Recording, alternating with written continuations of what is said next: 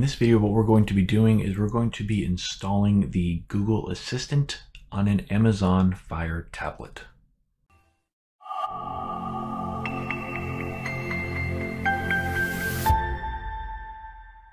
Hi, this is Justin from Simply Smart, where we make smart home technology as easy as 1, 2, 3.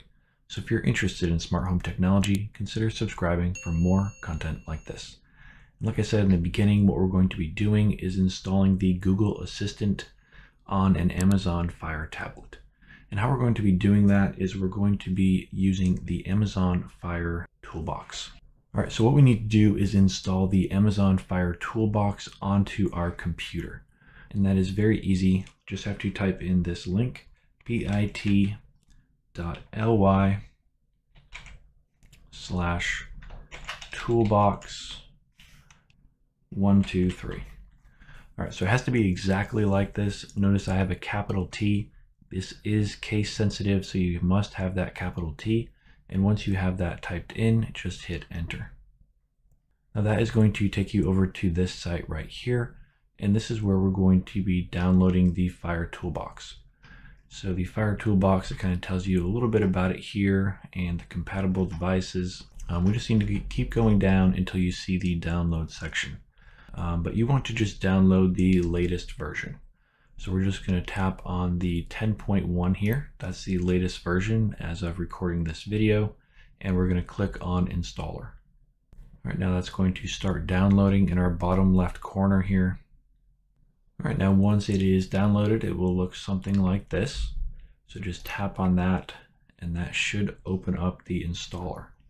All right, so this is what the installer looks like here. So I'm just going to do what's recommended here.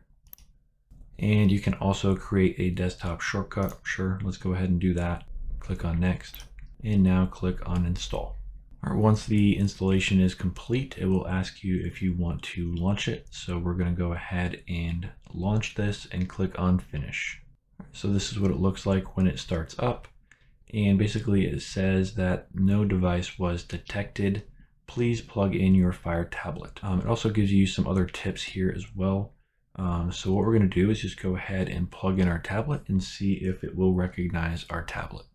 Now you can see that the Fire Toolbox has not recognized our device, and that is because we need to do some stuff on our device. So what we need to do first is go into our settings, and then we need to go down and we want to find device options.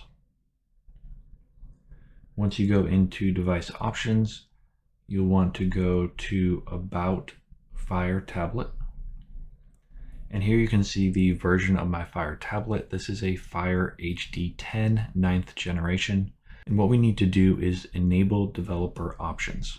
So how we do that is we just tap on the serial number. Now I already have this activated, but as you tap this, it's going to show a message at the bottom and it's going to say, keep on tapping until you are a developer. And then once you are a developer, it'll say you are now a developer. Once it says that message, tap on the back button at the top here. And now if you go to the bottom here under device options, you can see that we have developer options. So if we tap on developer options, what you have to do at the top is just turn that to be on. So right here, toggle that to be on, and then just tap OK to this message. And now what we have to do is we need to find USB debugging. If you have an older device, this will be called ADB debugging. Whatever you see here, you just want to enable the debugging. We're just going to toggle that to be on and we're going to tap OK. All right, and now it has recognized our computer, and all we have to do is tap on Always Allow and tap on OK. And every time we connect in the future, it'll just connect without showing this message. So now that we have our device connected, you can see that we do have the Fire Toolbox and we have a main menu and we have all of these different options. But what we want to do is we want to install the Google Assistant on our Amazon Fire tablet. So what we're going to do is we're just going to tap on the Google Assistant option here, and it's going to tell you a little bit about it. So all we have to do at the bottom here is click on Execute Tool. All right, so now you can see some stuff starting to show up on the tablet.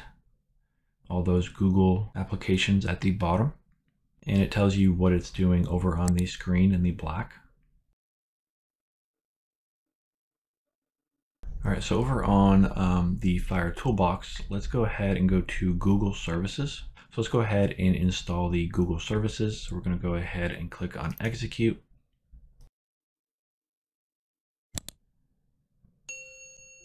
Right now you can see the Play Store shows up on our tablet, and it did pop up with this warning. Let's see what this says. It's recommended that you give Google Services at least 10 minutes before signing in. Waiting will ensure Play Services has enough time to fully update to the latest version. So basically they're saying wait for 10 minutes for the Google Play Services to update. So let's see what happens if we tap on the Google Play Store.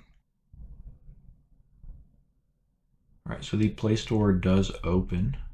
All right, so I am logged in, and let's just go ahead and try to download like Chrome.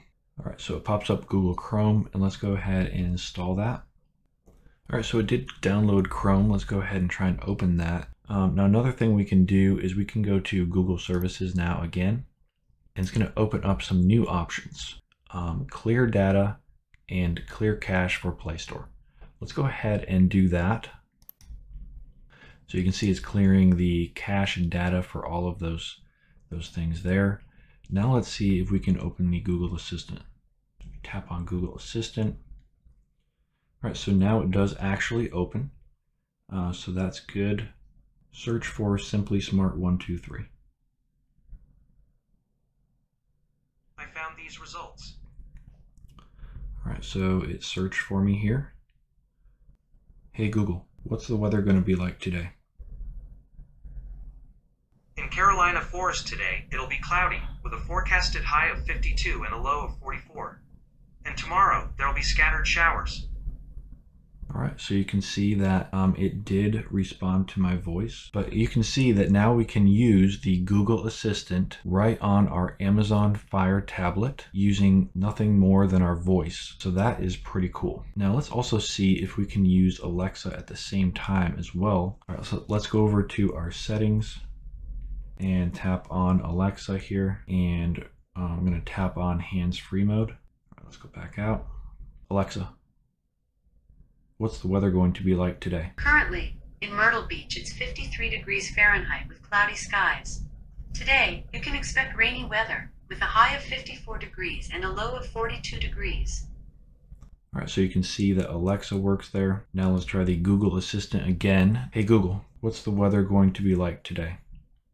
It'll be cloudy there today with a forecasted high of 52 and a low of 44. All right, so you can see that it does work hands-free. So now we have not only Alexa hands-free on our tablet, but we also have the Google Assistant as well. So that is awesome that you can have both of them on the same device. So if you have any issues, maybe wait 10 minutes like they did suggest. So I hope you found that video helpful. If you did, don't forget to like, share, and subscribe.